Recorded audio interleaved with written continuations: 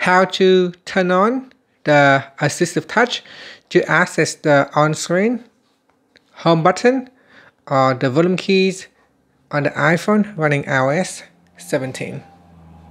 First, let's go back to the home screen by swiping up at the bottom of the screen. From the home screen, tap on Settings, then in the Settings page, scroll down, and then tap on Accessibility.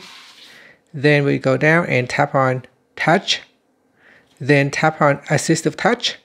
At the top here, tap on the toggle button to turn it on. Once it is turned on, you can tap on that button.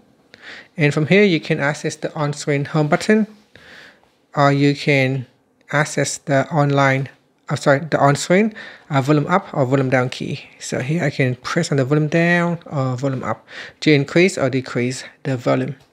And that's it. Now, if you like to customize your Assistive Touch button, you can go into Settings. In here, we've got Custom Actions. You can set a single tap. So at the moment, when I tap on a single tap, so when I tap on it once, it will open up this menu. So you can set it to say open up the camera, or open up or go back to the home screen, or open the control center. So let's say if I choose control center, you can see a single tap will open up the control center. And you can select that. So here, if we go back, you can set the double tap. Double tap currently set to none. So we can choose, say double tap on the button to open up the camera.